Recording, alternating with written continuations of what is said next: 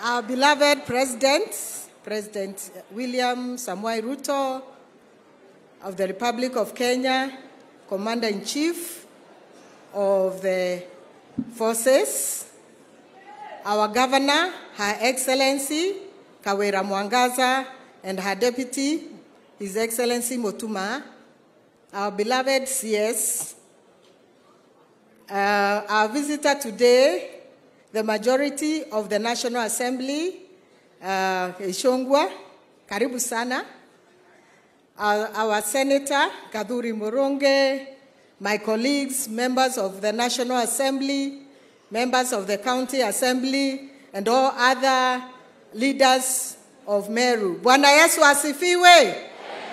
Bwana Yesu asifiwe. Mwadhani no mwea. Either on the thank you very much. Today I'm very delighted. Leo nimefurahi sana kuwa na president yetu hapa Egembe. Mimi mnajua kwa kweli mimi ni Mwembeo Muiro. Ama sivyo? Mimi ni Mwembe. Our dear president, my home is in Kangeta. My MP is Dan Karito. Mimi sikuongi na maneno mingi, mnajua hivyo, si ndio? Lakini leo nitaongea. Kwanza nataka congratulate vile ameturn around economy. Najua kuna watu wanasema sijui unga ijaenda chini, sijui nini. Kwani ukipata mimba unazaa na miezi 4? Si tutampatia wakati tufunge kamshipi wakati kidogo, alafu vitu itakuja mzuri. Hakuna haja ya kukula chakula nusu nusu mpaka tukufe. Afadhali tukule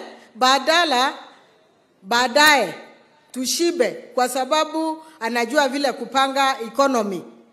Kwa hivyo tumpatie mheshimiwa wetu President Ruto wakati wa kuturn around economy. Na wahakikishia kufika December hamtakuwa mnalia na mnavile mnalia. Kuna mtu na kizungu tunaita demagogue. Sijui kama mlisoma maneno ya demagogue. Demagogue ni kusema mtu mkubwa yule anatumia watu wengine kufika pahali anataka kufika. Yaani hii maandamano yote si yenu, msiandanganywe tafadhali. Hiyo ni selfishness, anataka yeye mamlaka, wanasema hataki nusu mkate. Lakini kweli ni nusu mkate. Na kwa nini mimi nasema hivyo? Mheshimiwa Rais wetu alisema tutengue watu pande hii na pande hii nyingine waongee tufike agreement. Sasa ile tumetengua, majority wetu amefanya kazi kubwa, sisi ni wengi, akasema ni watu 7. Akaambiwa atafute wake 7. Akaanza kusema hapana, shughuli maneno mengine mingi ambayo haina maana. Nikashindwa ni nusu mkate ama ni mkate ya kila mtu. So tusifuate maneno hivyo vile tunaambiwa. Tuwe tunafikiria watu wa Meru. Watu wa Meru ni watu wanajifikiria sana. Kwa hivyo please mtifuate demagogue. Huyu anataka mufanya vitu mbaya for his own sake.